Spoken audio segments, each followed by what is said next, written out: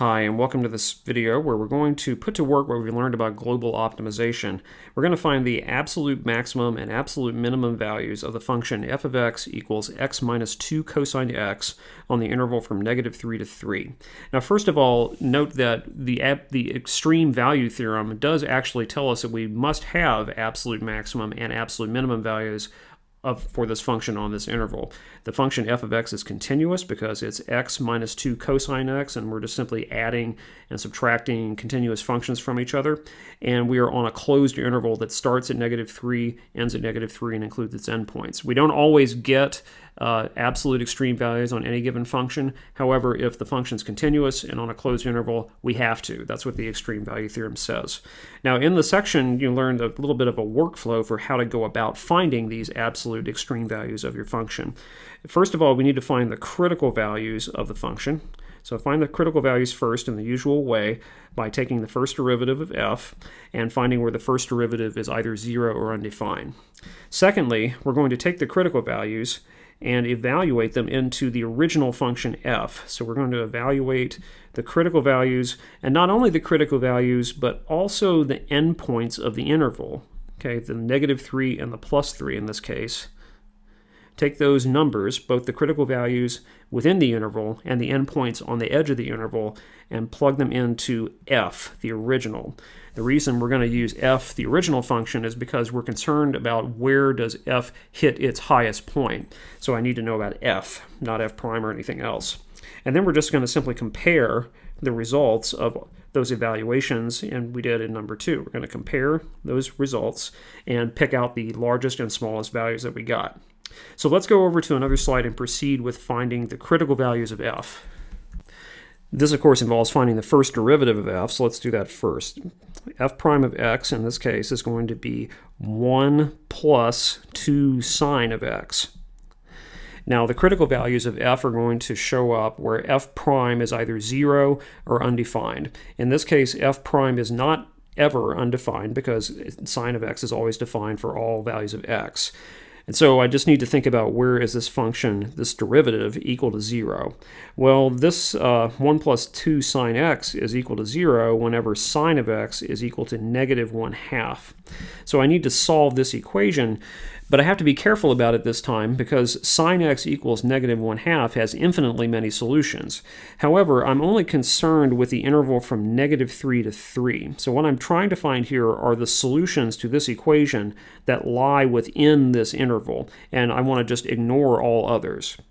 Normally, when we solve this equation, we think on the interval from 0 to 2 pi, and when we do that, on the interval from 0 to 2 pi, our unit circle knowledge tells us that x would be 7 pi over 6 and 11 pi over 6. The problem with that this time is that both of those values are larger than 3. Neither of them lie inside the interval that I want. So I have to start looking at other solutions. Now, if I go and subtract 2 pi from each of these two solutions, I'm going to get 2 more solutions, and I think that they may lie within the interval that I want. If I go backwards, in other words, on my angle, and look at -5 pi over 6 and -pi over 6, those are just the 2 green angles we found over here with 2 pi subtracted off of them. You'll see that those 2 values are within the interval from -3 to 3. In fact, they are the only solutions to this equation, sine x equals -1/2, that do lie within the interval from -3 to 3. So those 2 guys are the critical values that I want to keep. There are many, many other places where sine of x equals -1/2, but none of them lie inside the interval. Those 2 do, so I'm going to hold on to those. So that's step 1. I found the critical values of f that lie within the interval that I'm looking at. Now what I need to do is go make a table of values. So here's my table of values. Notice that it's a table where I'm going to have x's that I'm putting in, and I'm putting them into the original function f, not f prime. Remember, what we're trying to do is find the high and low points of f, and so I'm concerned with heights, not necessarily with slopes. In fact, the only role that f prime plays in this whole process is in step 1, which is finding the critical values. Once we found the critical values, you can pretty much put f prime away for good until the end of the problem. So what did we put into f here? Well, we're going to put in the 2 critical values that we found. So -pi over 6 and negative 5 pi over 6 are going to go in here. But not just those critical values, because the absolute extreme values of a function on a closed interval could potentially happen at the endpoints. So I also need to check the values of negative 3 and positive 3. Those could be critical, those could be extreme values as well. So I have gone off to the side with a calculator and calculated these 4 values here. I'll just show you what they came out to be. Negative pi over 6, when evaluated into the original function f, gives an exact value of negative radical 3 minus pi over 6.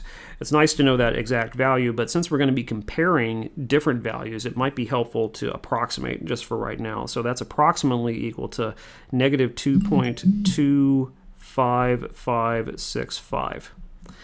Likewise, f of negative 5 pi over 6 is exactly equal to square root of 3 minus 5 pi over 6, and that is about equal to negative 0.885943.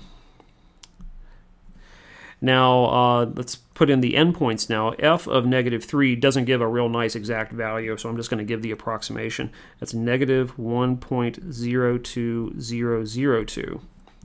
And f of 3 is 4.97998. Okay, so we've now evaluated the 2 critical numbers and the 2 endpoints of the interval into my original function f, and now I can make my final answer here. The largest of these values that I calculated is going to be the absolute maximum value. That would be this. Okay, so here's your absolute maximum value right there on the interval.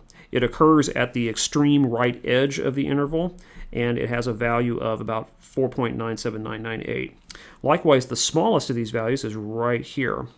This occurs somewhere within the interval at a critical number, so it's both a local minimum and an absolute minimum. But since it's the lowest of all these values, it's the absolute minimum value. It's exactly equal to negative radical 3 minus pi over 6, about equal to negative 2.25565. Now, just to put the finishing touches on this, let's go to GeoGebra or a graphing tool of your choice and plot this function f on the interval from negative 3 to 3, and just reality check that we are getting the correct answers here. So here in the blue is the plot of f of x equals x minus 2 cosine x, and I've put points at the 4 places we're interested in. Points A and F are at negative 3 and plus 3 respectively, and D is at negative pi over 6, and C is at negative 5 pi over 6. And it's very easy to see here that we've gotten the right stuff here, that the function f has an absolute minimum value there at negative pi over 6, and the absolute maximum value is way over here, pretty close to 5 at the extreme right edge of the interval at x equals 3. Thanks for watching.